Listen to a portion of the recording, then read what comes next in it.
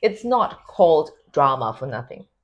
Actors are professional, emotional athletes. They are paid to express highly intense states of negative emotions on a regular basis.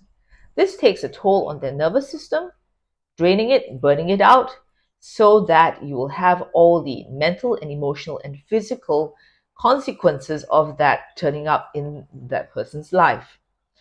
As educators, it is very important for us, thus, to teach actors how to come back to neutral, how to come back to balance at the end of a performance, of a rehearsal, of preparation and of shooting, so that they can live their best lives.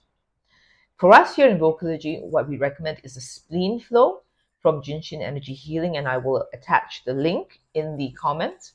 And we also would recommend breathing exercises, just because that interfaces with the brainstem, and the brainstem is the connection, the gateway between the brain and the body.